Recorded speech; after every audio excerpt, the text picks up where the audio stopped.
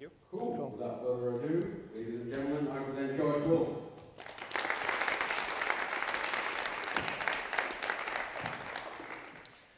Hi, so let me just start by saying that I'm really grateful and privileged to be speaking here at CampJS, especially having sat through the talks that we've seen over the last day or two, and really humbled to be presenting here.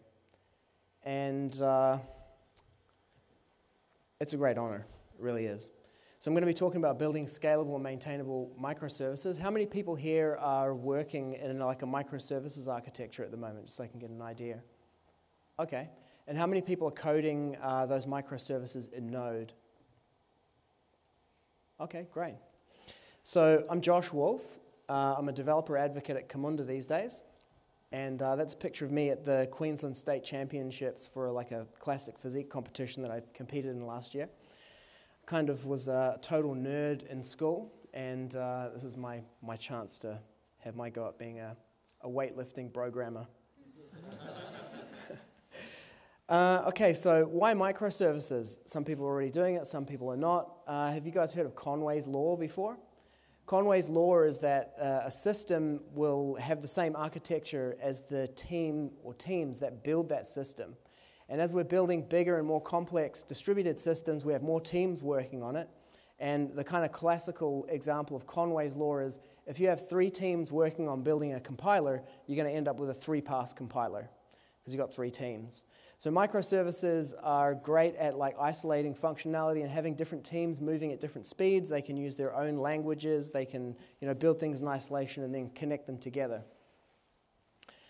And so a big part of microservices and a lot of what we've been hearing about this weekend is about separation of concerns. Even in Matt's demo that he just gave, he just reminds me, have you guys heard of Jaron Lanier? Anyone remember him? He was like this VR visionary pioneer from the 90s. And the first time I saw Matt, actually, he was the first person in Brisbane that I knew of who used GraphQL a few years ago. He's like really in the future. But in that demo that he just showed, you had that idea of state flowing into those blocks. And, we had Inga talking about React, and that's like a principle of that, is you have state separated from the actual logic of the program. So the separation of state and logic is an important one because you can test your logic independent of the mutations of the state. There's 2 types of state as well. There's like, if you think about going into the 7-Eleven and you're buying a coffee, in the 7-Eleven they've got like their cash register, they got the coffee machine, they always have to keep going and refilling it with coffee and milk. So there's like the level of the coffee and the milk that's in the machine, there's the amount of money that they have in their cash register, and then if I go in there and buy a coffee, I pour the coffee into my cup. Now the global state, if you will, of their inventory has gone down. The cash register is in whatever state it is, but there's this kind of transactional state, which is me with my coffee cup, I owe them $1 for the coffee and I've got to pay for that. And that's a kind of a different type of state from the global inventory. So if you have like a petrol station and you've got 1,000 liters of petrol there, you only need to store one number, which is 1,000. But you could potentially have 1,000 customers come in, put 1 liter of petrol into each of their cars or containers. Now you've got 1,000 transactions that you have to track. So you probably would not want to put that in the same table as the total amount of petrol. One of them is 1,000 rows, the other one is a single row. So you want to separate your system state and your transactional state. And then another separation of concerns is between orchestration and implementation. So, if you have microservices, they all have to coordinate with each other and they have to work somehow. Where are you going to put the orchestration of that? And that kind of leaks into this idea of choreography or orchestration. So if you have microservices, individual teams building different parts of the system, where does the coordination of all of those parts live? So you could put a little bit of coordination into each part so that each of your microservices understands what the other microservices are and how they all coordinate together. But then what you've got now, you might have isolated your state and your logic, but the coordination of your overall system is now mixed in with the implementation of the system still. So as we get more and more complex problems that we have to solve different classes of problems. So I see this as being one of the next big problems that we have to face is how do we isolate orchestration of microservices from the microservices themselves? And the solution that I've come across in the last kind of year or two that I think is the future is business process modeling notation. So I'll give you a kind of a demo of that, what that looks like. How do I get out of here? Exit. So this is the Zeebe modeler. So at Camunda, it's a company in Germany. It's been going for like 7 or 8 years and building a workflow management engine using BPMN. It's an ISO standard.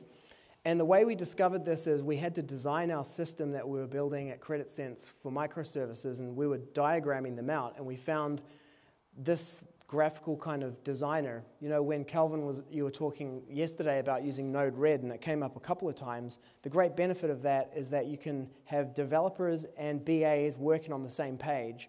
So this is the graphical designer. This is a start event, and then I can connect it to this. I'm going to build like the to-do app of microservices. So, you know, the to-do list that you build when any framework for microservices or orchestration. The to-do app is the e-commerce flow.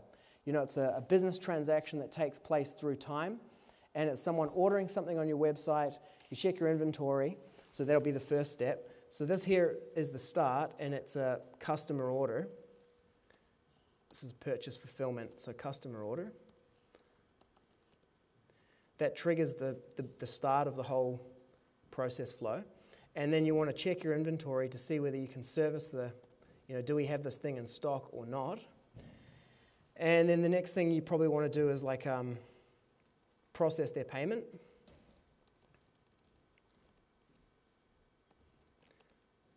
And then the next thing that you want to do is ship the item to them. And then end. So here's like a kind of you sketch out the idea of this, right? And with this modeling, you can build like kind of flow charts. And we started out by designing our system, and we were building all these designs, and we were a couple of months into it. We went back and looked at the first designs that we'd done, and they were already out of date. And then we discovered that we could actually make the BPMN diagrams themselves executable. So we didn't have to have like documentation and then build the thing. The documentation is part of the actual system itself because BPMN is executable. So I'm going to show you that. So in the designer, what you can do is you go into the properties and you give this task here a type. So that's a check inventory type. It's probably pretty small to see that, but I'm typing check inventory in here. And I'll tell it to have 3 retries. Do the same thing for process payment and the same thing for ship items. And then you've got like a basic kind of flow here, and you can connect your microservices to this, and then it can be executed. You can start the workflow, and then all of the state of the transaction is maintained in the workflow engine itself, and then the microservices subscribe to those different tasks as topics, and then do whatever side effects you need to do. So check inventory would go and check that table to see, do we have the sufficient inventory to service it? Process payment would go out to Stripe or wherever it goes to, do the processing of the payment. And then the shipping item can go to like Tanda or something to, ship the thing out. So here's a more complex one. This is the one that I'm actually going to show you running. So in here, there's like some conditional kind of logic, which is what you'd expect, right? If the item is not in stock, then we're going to branch out and we're just going to exit the whole process. If we can't charge their credit card, we're going to branch out. And then if we can't ship the item to them, we're going to do something a little bit different. We're going to raise an incident, and we'll decrement the stock, and we'll publish the outcome to the consumer. So I'm going to show you this whole thing running in a workflow engine. And the workflow engine that I'm going to show you it running in is an engine called Zeebe. And so Camunda built a classic kind of 90s workflow management engine. Has anybody used a workflow management engine here? Yeah, you have. Which one have you used? Okay. Yeah, so it did everything. It wasn't just the glue, it was... You put the code in the engine, yeah. So that was the kind of classical 90s idea, is like it was like a one-stop shop, and they were pitching it with this idea of like zero code. You can get rid of your developers, and then people can just design these flows, and it will just run, and it's like magic. Yeah, exactly. Yeah, zero code solutions, you usually end up writing like all this stuff for exceptions and exceptional cases. And the other problem with those classical workflow engines is that they use a database to store the state, so they can't scale. So what we did with Zeebe is we looked at distributed systems like Kafka and other systems and changed from using a database to using an immutable stream and using event sourcing. You know, you might not understand if you haven't been exposed to many of these ideas, a lot of what I'm talking about, but just let it wash over you, and you know, later on you'll hear it pop up somewhere else and you'll be like, oh, I remember that talk at CampJS. So it uses immutable streams and it uses sharding and replication. So this is a kind of an architecture diagram of the thing. So you have a cluster of these brokers, and they replicate the data between them. It's sharded, it's replicated, so it's fault tolerant, it's load balancing, and it uses gRPC on the front end, which is like Google's protocol for binary communication. Apparently, most of the traffic on the internet is REST, except for Netflix streaming, which I think is UDP. But then inside data centers, like intra-data center traffic, the majority of it is gRPC because it's a lightweight binary protocol. And it exports data into a data lake, which usually is Elasticsearch. And you can have clients that connect to it that can be written in any language, Java, Go, Ruby, C#. So when I first encountered this, we started doing proof of concepts on it at CreditSense, and there was no JavaScript client. So we used Go to do the proof of concept. And it worked, and we thought it was good. We're going to use it. So I went back to my team. I thought, great, this is my opportunity to use Go. I'm like, guys, good news. We're going to be programming in Go. And there's like five other devs on the team. And they're like, yeah, no, we're not.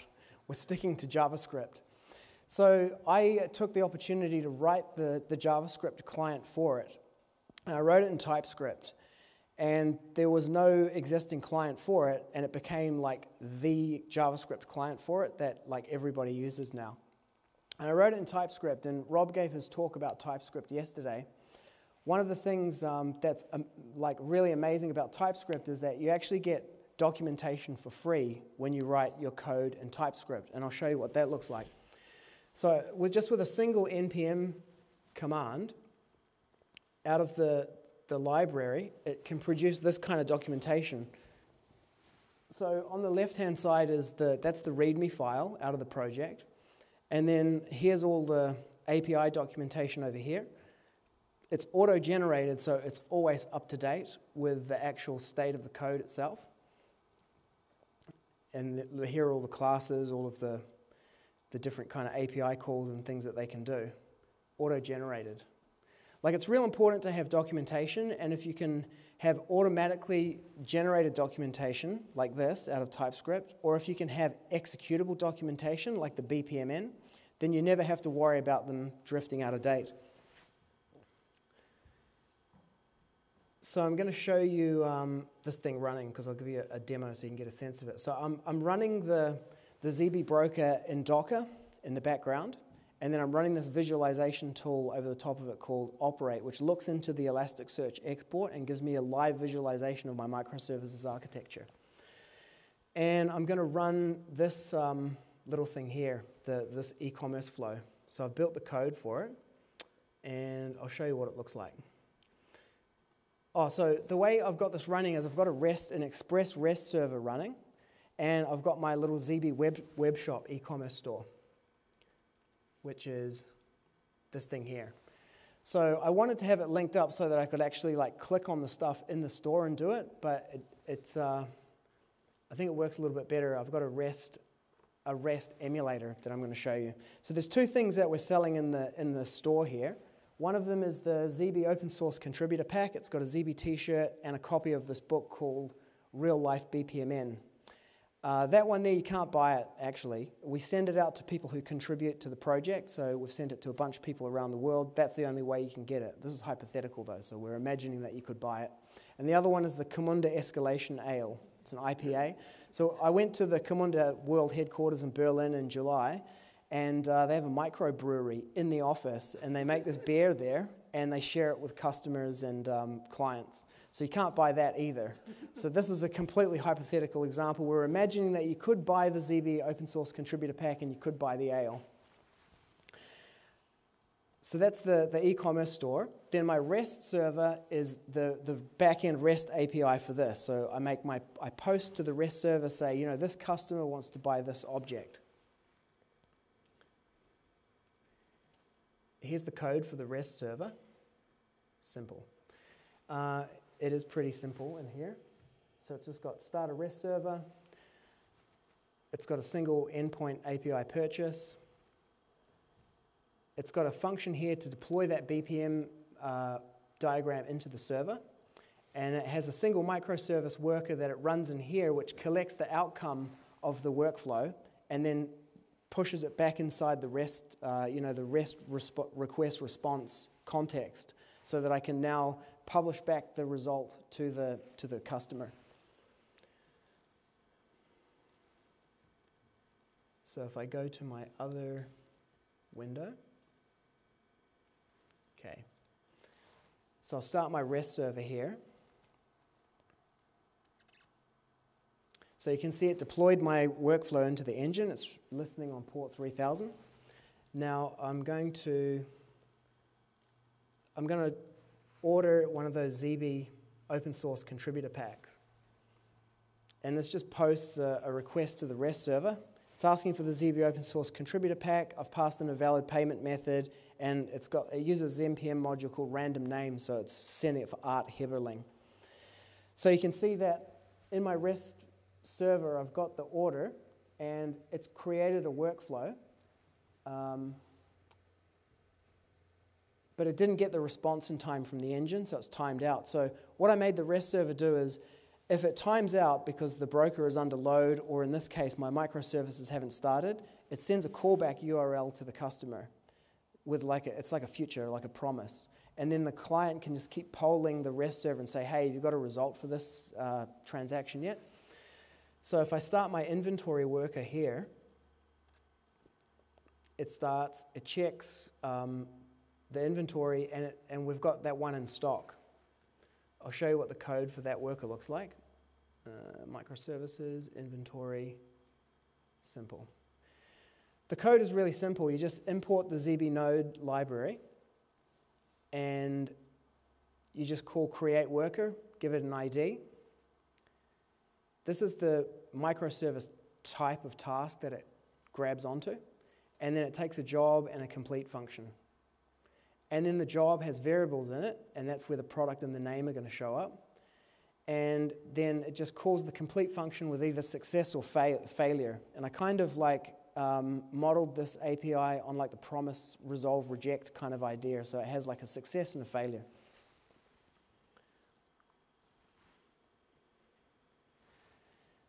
I'll start my payment microservice and my shipping microservice. So you can see the payment was successfully made for Art. The shipping API has a 2-second delay on it to simulate calling up to Tanda or some other API. So it went through the whole thing, and then you can see that the REST response has come back to the polling client and said, okay, we shipped the thing to the person. So it's gone all the way through. And so I'll show you now, if I try ordering the escalation ale, it's really popular, and it's always out of stock. So it started the workflow. You can see that the inventory worker, is there a pointer? No, okay. The inventory microservice, which is up the top here in yellow, says it's out of stock, and then it's just exited out of the process flow. It's done. So what I can do now is I can turn off my shipping service, and I'll start another shipping service I have, which fails the shipping every time. Run, no ship. And then I'm going to order the open source contributor pack. And so the payment got successfully made, and then you can see in the white one, it says it was purchased but didn't ship. So there's some kind of failure in the microservices, not in the microservices themselves. All my code is running, but there's been a failure in the business process itself. And this is where where do you deal with these kind of failures? Whose responsibility is it if the thing doesn't ship? Is it the shipping microservices responsibility, or which team is responsible for handling that error? And when you have like a microservices architecture, these are the kind of problems that you run into, because if I'm in the team that builds the shipping microservice, I'm responsible for that. But if the, and it failed, and then I'm going to report some kind of state. But where is the team that's responsible for the overall business process? So this is Conway's law, where the technology that you're using and the teams that you're using are kind of, how do they map together? Like, whose responsibility is the whole business process? And if you follow, I think his name is Sam Newman. He's the ThoughtWorks guy who talks about microservices. And he says, it was either him or Martin Fowler said, an anti-pattern in microservices development is to build like a God service, like the one big service that controls everything. Because now you no longer have a microservice, you now have like a monolith again, but with small pieces that are disconnected. So what happens here is that if I go into operate, so this is the visualization kind of component. Oh, I just want to give a shout out to Portainer. Is anybody here using Portainer? How many people here are using Docker for their stuff? So Portainer is, it's a Docker container that runs and gives you a GUI for all of your Docker containers that are running on your machine. So you start it, and then it just like registers all of the Docker containers. And it gives you a web GUI. You can log into it, and then you can inspect all of the running containers. You can see their logs. You can run commands on them, restart them, mount volumes, do all that kind of stuff. So I'm running operate in a container, and if I go into my dashboard, let's refresh this, log in. So you can see here it says that there's one running instance in total. Sorry? Zoom in, sure. How's that? Is that better?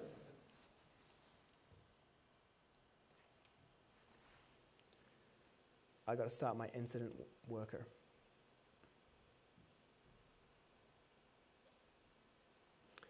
And if I go back to the dashboard, refresh.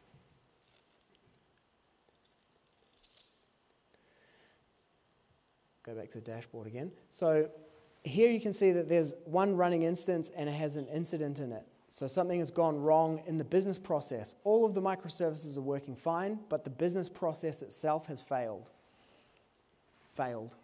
It's in some kind of failure state.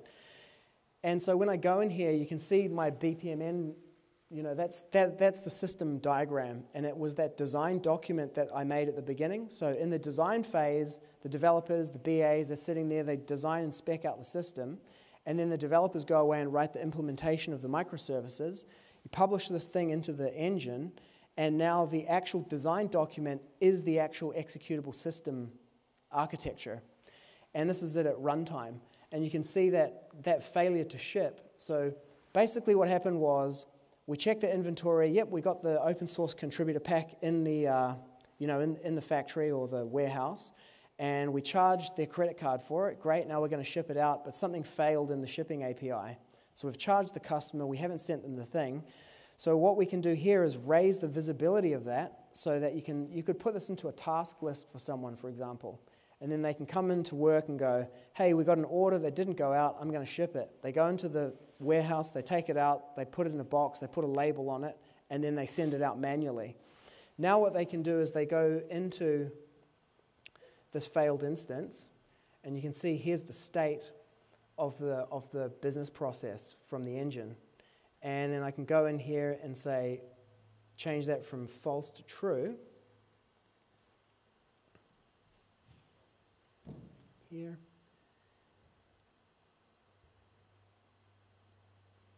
And then restart the instance.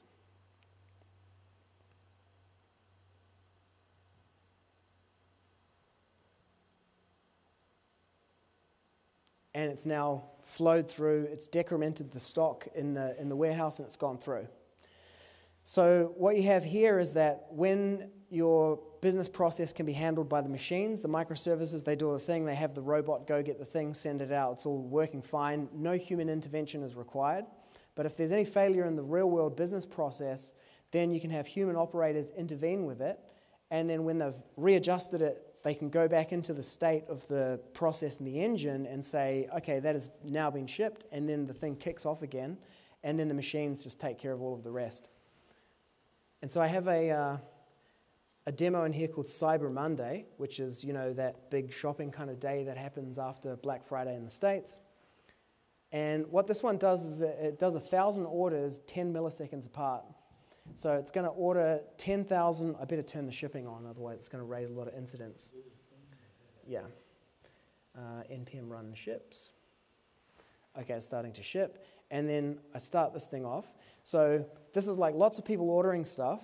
They're ordering one every 10 milliseconds, 1,000 of them. And then you can see it's just flowing through the system. Those microservices are, you know, picking up all those orders. And what you can do is you can scale your workers independently of the engine itself, so you can just start more workers on different nodes in Kubernetes.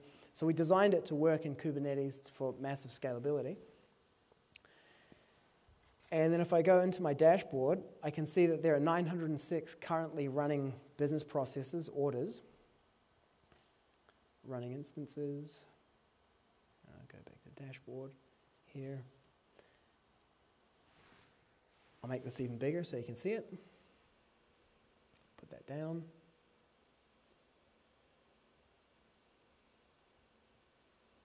Get that out of the way. Make this bigger.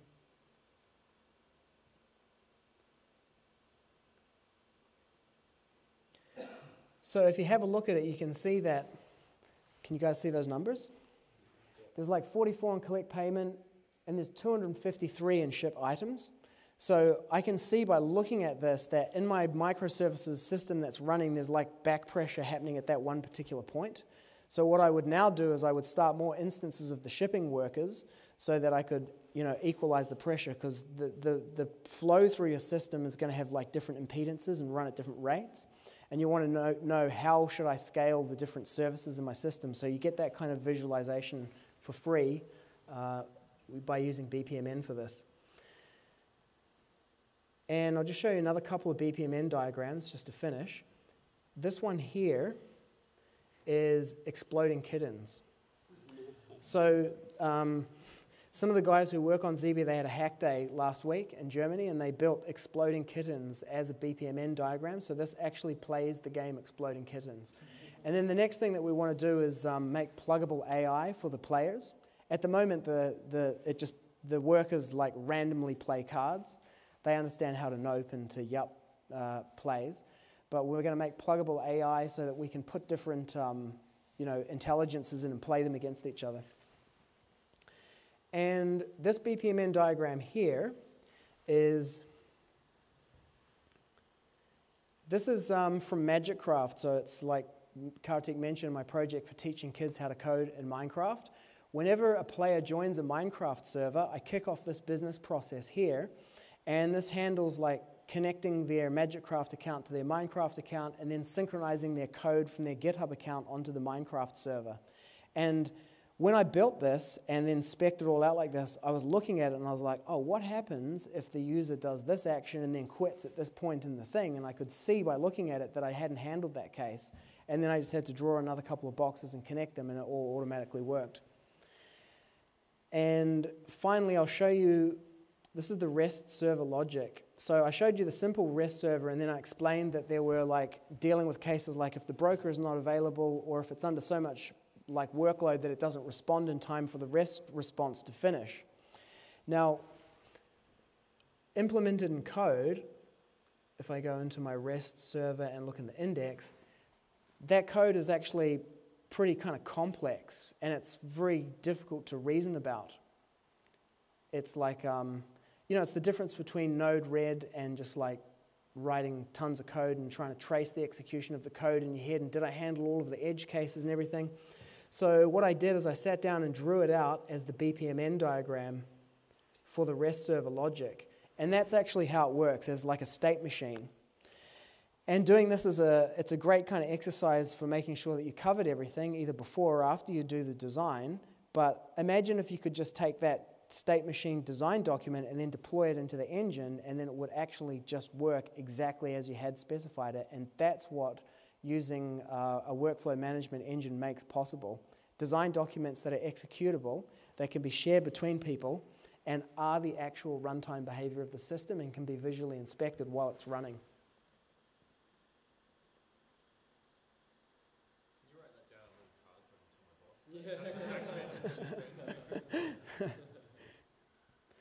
my boss? So yeah, here's my summary for this talk. It's like we got to separate concerns. You know, we got to separate state and logic. We got to separate transactional state from like global system state, and we also have to separate orchestration or choreographing how pieces fit together from the actual implementation of the pieces. And you know, this BPMN and using a workflow engine is great for a microservices architecture. If you want to try it out, you can npm install the Zeebe node library that I wrote, and Docker pull the Camunda Zeebe image to try it out. And so I'll post the link, I guess, somewhere. Okay, with all the links to the code and the documentation for the example that I showed you today. Thank you.